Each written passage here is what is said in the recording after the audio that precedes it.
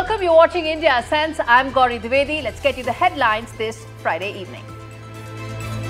First up, as China woos Jamaat-e-Islami, Chinese envoy becomes the first envoy in the last 14 years to visit Jamaat-e-Islami offices. An American delegation set to visit Bangladesh soon. The situation on India's eastern border remains a concern. Dhaka's precarious economic situation adding to New Delhi's concerns.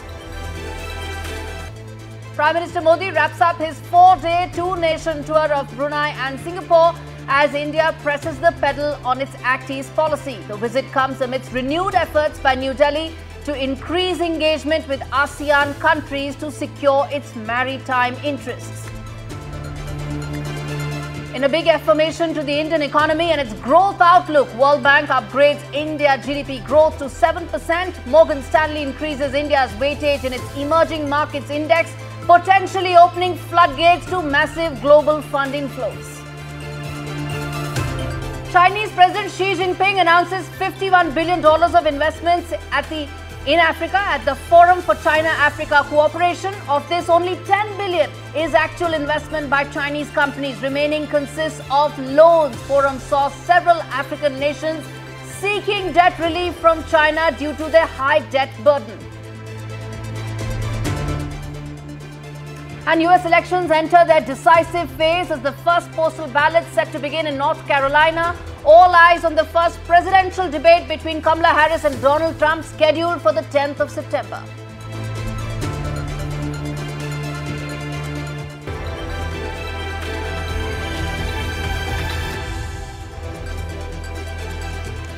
On to our big story this evening, which is Bangladesh as it enters a new chapter, settling into a new normal after decades of Sheikh Hasina's rule. String of developments are now threatening to impact India's security concerns on its eastern border. China is weighing in, and so is America. Radical Islamists have been released, even as Beijing is now trying to mainstream Jamaat-e-Islami, with its envoy holding a meeting with the extremist organization, which is a first for a diplomat after 14 years. Add to it the race to fix the economy that's been ravaged by recent political instability, where both America and China are keen to play a major role in the hope that they remain relevant in a post-Yunus government as and when that happens. Now take a look at this report to know about the extent of the flux that's taking place in the world's 8th most populous country, and then we come back and ask the question that is Bangladesh simply developing a new sovereign identity away from Hasina, or is it shaping into a major security challenge at India's eastern border?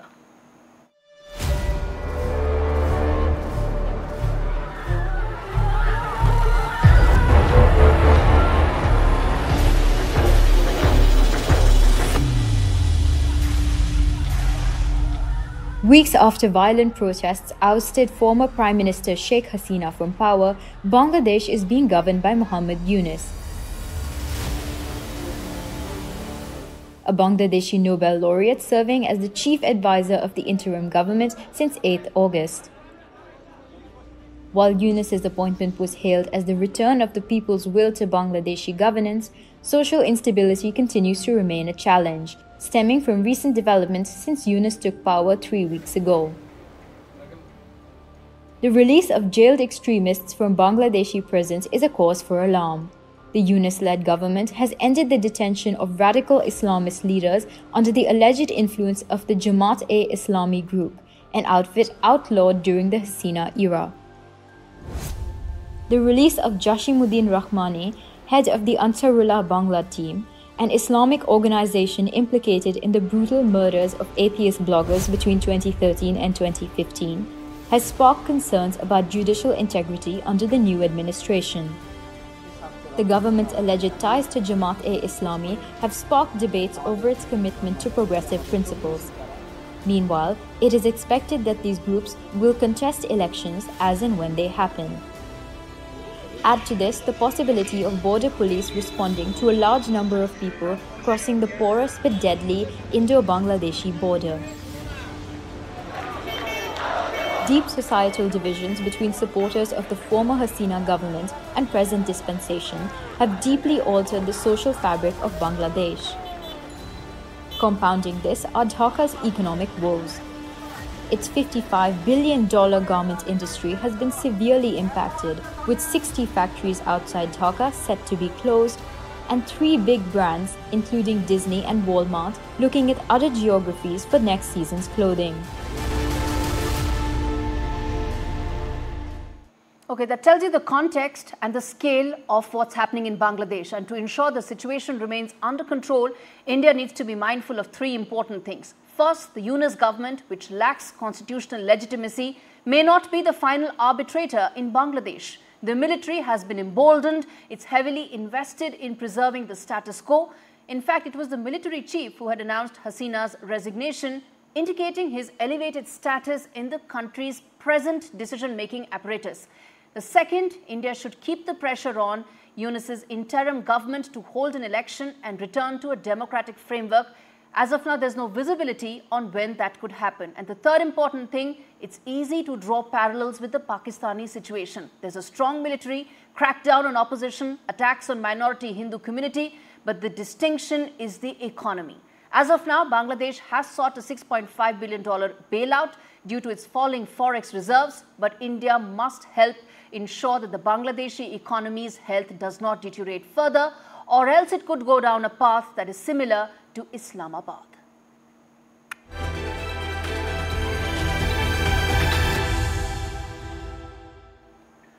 Shifting focus now to the first wide-angle story of the broadcast. Just 2 weeks after Prime Minister Modi met Ukrainian President Zelensky and less than 2 months after his visit to Moscow, New Delhi may play a pivotal role in ending the conflict which has been continuing since February 2020. Before we come back and talk more about how that could happen, first listen in to Russian President Putin talking about India's major role in such a scenario.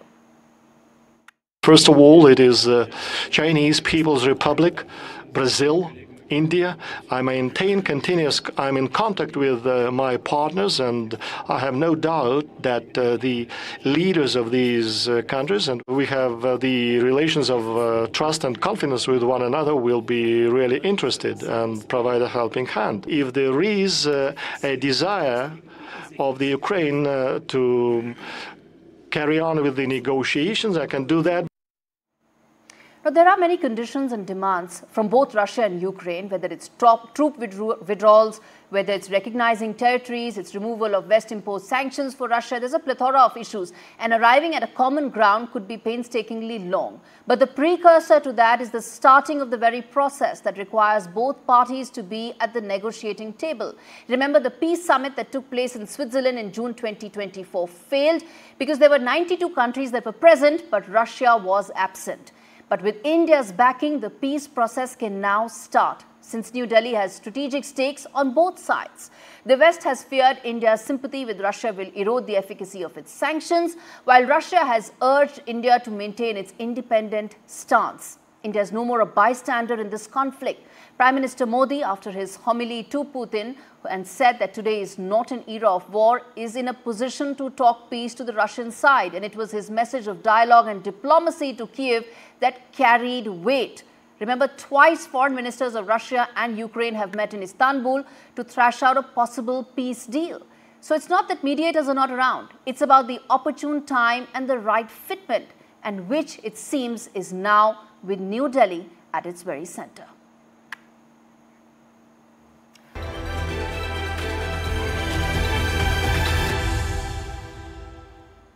All right, we've come to the top voice segment of the show. Prime Minister Modi wrapped up his 2-nation tour of Singapore and Brunei, picking up from the momentum in his first term. Let's get in the first top voice on the show, Professor Kanti Bajpai, who's the Bilmer Professor of Asian Studies at the National Institute of Singapore, to talk more about the impact of India's Act East policy and India's role as far as the South China Sea is concerned. Professor Bajpai, I appreciate you speaking to me on India's sense. I want to ask you a first question, which is the evolution of India's Act East policy. How do you see that transforming since the early days of Look East?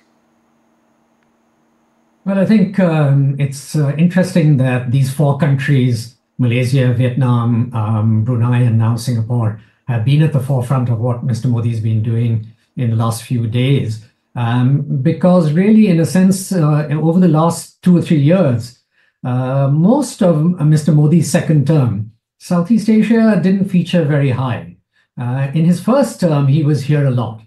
And I think he came to Singapore at least twice, if not three times in his first term. He went to other countries in the region. But in the second term, it's been very noticeable that Southeast Asia has not really been on his map, or even any of the other very senior ministers, although Jaishankar was here a couple of times as well. So I think this is significant because he himself is at the forefront of these visits and handshakes, and it signals, I think, a renewed interest in New Delhi in the Act East policy. So I think that's welcome because, as I said, the last 4 or 5 years, India lost interest, I think, in the region to quite a perceptible extent. And I think the region lost interest in India as well. And do you see India being able to really counter China, position itself as a counter to China in the South China Sea? Yeah, I mean, certainly the dragon in the room in all these meetings is China. So none of India's interlocutors here, nor India itself, will put the China factor up front because it's very uncomfortable, both for New Delhi and for these countries. But clearly, I mean, that's the largest strategic backdrop to the Act East policy, and before that, the Look East policy. So I think Malaysia probably is the friendliest to China of these countries. And Singapore, of course, is very well positioned with China. Perhaps the greatest tensions in the maritime space have been with Vietnam because they have a claim, the Chinese, over the South China Sea, which impacts Vietnam. It also impacts Malaysia, but Malaysia has been willing to swallow hard and I think not antagonize the Chinese too much. But yeah, I mean, even the Malaysians, Kuala Lumpur has its own concerns about the South China Sea. So yeah, I would say you're right that the larger backdrop, of course, you can sign any number of MOUs. Mr. Modi just signed 4 with Singapore, but MOUs usually fizzle out. And we all know, as we're part of organizations, that most MOUs are not even actionable very much. But the larger picture, strategic picture, is, of course, the military geopolitical domain. And while nobody wants to utter the word China, that's what the big backdrop inevitably is, particularly, I would say, in Singapore and Vietnam. I know MOUs, you mentioned any number of them could be signed, but what about trade? It's the fulcrum of any bilateral partnership. Do you think that bit India is getting right in terms of India and ASEAN as a whole? Well, if you mean by connectivity, you mean India actually helping build infrastructure such as highways and railways and ports and so on in this region, then India's record is not great. Take Myanmar, for instance, even before the virtual civil war there, which makes it impossible now to do very much.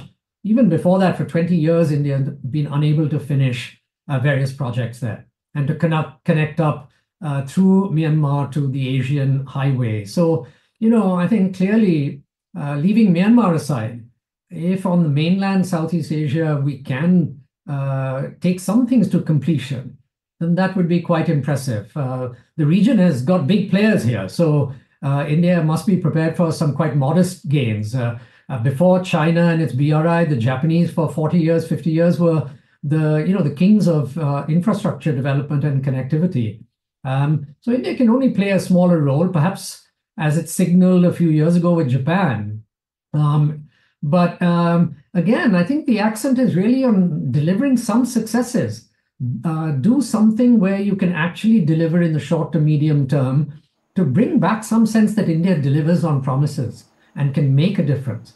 So that means being selective and pulling together your own domestic agencies and interagency kind of coordination to actually deliver in real time. I think over a number of things, and not just connectivity, there's been disappointment in the region about India's ability to deliver. I mentioned the RCEP, but food exports, promising something one day and then suddenly finding food shortages in India a week, 2 weeks later, and then saying we were embargoing wheat and rice exports, promising to deliver vaccines and then not quite being able to because there was a surge in India.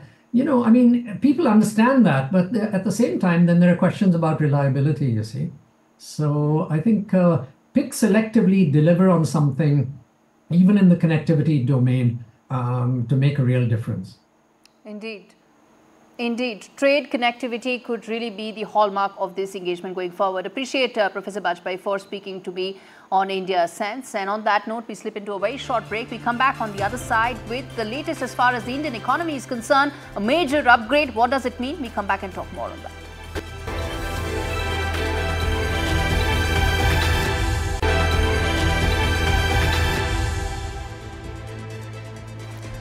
Welcome back. You're watching India Sense with me, Gauri Dwivedi. Now, the second wide-angle story on the show, which is about Indian economy, and in recognition of the rising heft and the massive growth opportunity that the Indian economy now has, World Bank has upgraded the growth outlook for the current financial year for India to 7% at a time when the Chinese economy seems to be struggling to meet its growth forecast. In addition to that, there's been an increase in India's weightage by Morgan Stanley in its emerging markets index, which sets the stage for India's rapid rise to a $7 trillion or possibly a $10 trillion economy in the next 5 to 8 years. Take a look at this report that breaks these trends down in greater detail.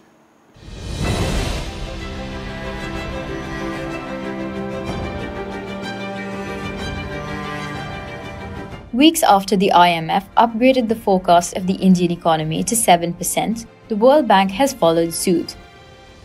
And in line with global growth expectations, Morgan Stanley's latest report gives India the largest weighting in the Emerging Markets Investable Index, effectively overtaking China.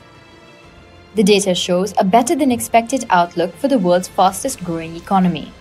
The bright economic outlook, coupled with higher weightage on the index, is set to translate into more global flows into India, allaying fears that the Indian equity markets may be primed for a correction. In fact, FPIs bought shares worth $6.33 billion in 2024, on the backs of earnings growth for Indian companies, which is higher than other emerging markets by 60%. Indian equity markets are also a lucrative investment destination due to the higher return on equity, a matrix where China has halved since 2014.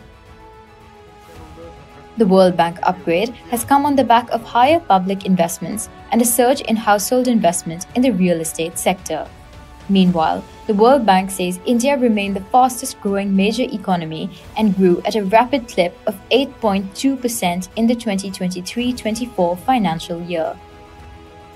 The upgrade from the earlier projection of 6.6% comes at a time when the Chinese economy is struggling and facing headwinds, mostly due to its real estate sector and its cascading impact on the Chinese banking system.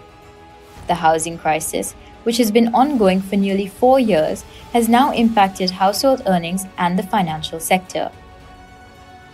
Adding to the worries over the health of the Chinese economy is a lower than expected services growth. The IMF has termed services as an underutilized growth driver for China, contributing far less than its potential. Sparking fears of a larger risk is China's factory activity, which contracted for a 4th straight month in August. The contraction indicates the world's largest economy may struggle to meet its growth target of around 5%. For New Delhi, its task is cut out. It needs to prioritize getting big-ticket investment and press the pedal on its $1 trillion manufacturing goal, which requires favorable trade pacts. As the global trade landscape gets more protectionist, India's trade policy holds the key to its growth trajectory.